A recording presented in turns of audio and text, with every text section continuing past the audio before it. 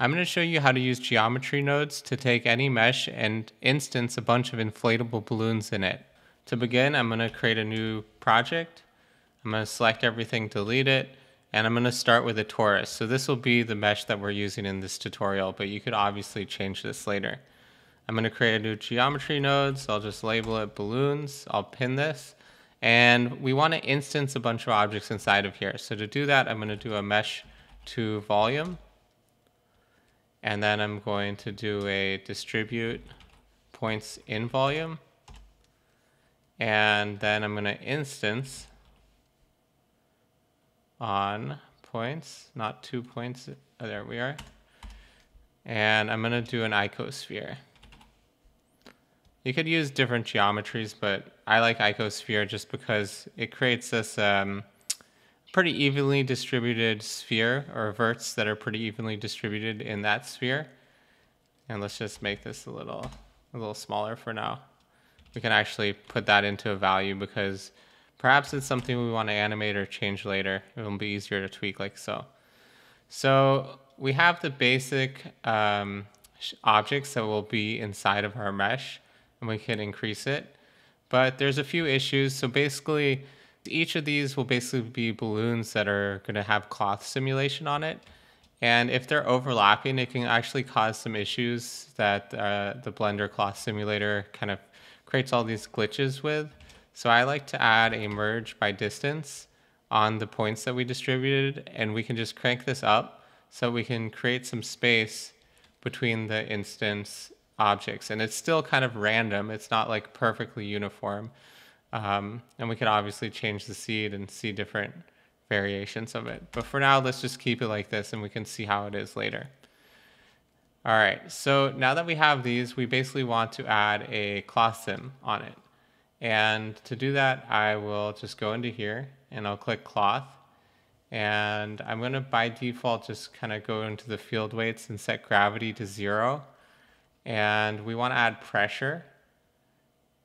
I'm going to make that 200.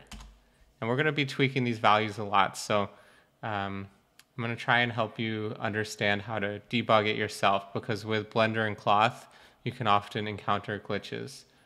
So I'm actually going to up the quality of the collisions to 10. So to me, this is quite important because we're going to be filling the mesh. And the quality of steps here, maybe we put it to 10, maybe we keep it at 5, we'll see. And the last thing here is once we start inflating it, it'll need some sort of geometry to conform into. So to do that, I'm going to create another torus. I could also have just duplicated the previous one. And I actually want this to be a bit wider. So I'm going to do something like that. And let's just double the segments. And the reason I'm doubling the segments is so that when the balloons inside of it are pushing against the wall, we won't see like really hard edges to where it's conforming to this geometry. We could even bump it up further if we wanted, something like this. All right, we basically need to take this outer torus, which I'm actually going to change its visibility so we can see inside of it. I'm going to set this to wire, and we're going to want to go into edit mode. Select all the quads, and then do a invert or a flip normal.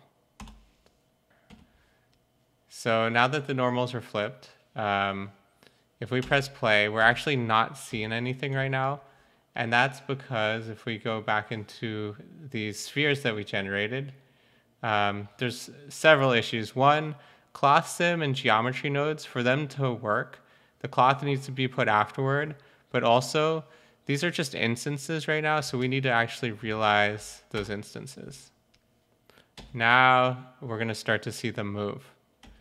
So you actually see it moves out of this collision object, and that's because we didn't set it to collision yet. So if I set that to collision and then I click play, you'll see they'll bounce inside of there. Now let's go back into our inner balloons, and there's several things we want to look at.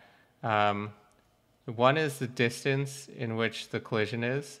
So I like to have both of these always be the same. If we want the collisions to be really close, we could do like 0.01.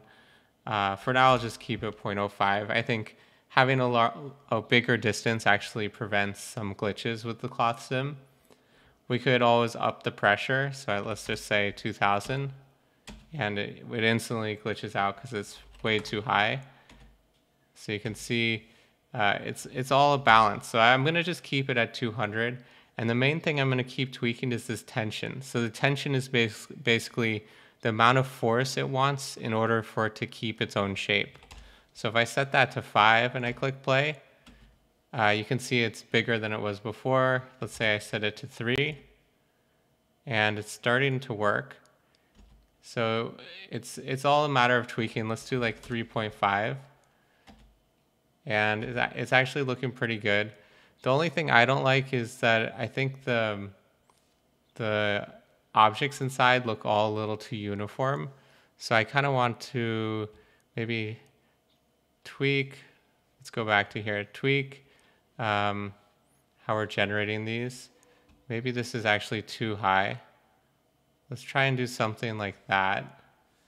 This one's falling outside of the outer sphere a little bit, so let's just see if that creates an issue. Looks like it's working pretty well.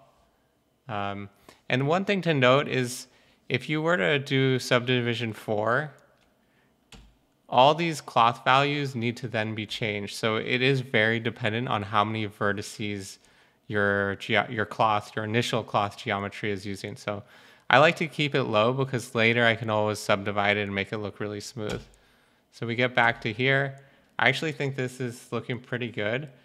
And we're going to want to do a set material, which we'll create shortly. And we also want a set smooth. So there's a few things. One, because we had that 0.15 distance on the collision, that you get to see all these like little gaps in the geometry. So to avoid that, I like to do well, first I want to do a subdivision just to get it smoother. And then I want to do a solidify. And with solidify, I can actually go in the inverse direction. And I just go kind of like a minus 0.0, I don't know, 0.06, let's say. Maybe we can even go lower, try 0.05. 0.05. And now it looks like really condensed balloons within this original torus object. And let's create a material. I'm going to show you one last thing just in terms of materials. I'm going to create one here. Let's just call it balloon. Set it here. And I'm going to put the shader editor over here. So it would be, let's just put one more light in here as well. So let's put a sunlight, put it at 3. All right. So it's very easy to just like put the material all as the same for each sphere, but we may actually want to have the spheres be random colors. And if you've realized instances, you're not able to do the object info node and set it to random. So this will all just be white. So if I do the realized instances, which we do need to do because it's a cloth sim, I'm going to want to add a capture attribute. And I will drag this attribute here. And because we're doing it before the instances are realized, I can set this to instance. So for each instance, I'm capturing this attribute. Let's put it here so you can see a little bit better. And what do I want to capture? I can do a random value.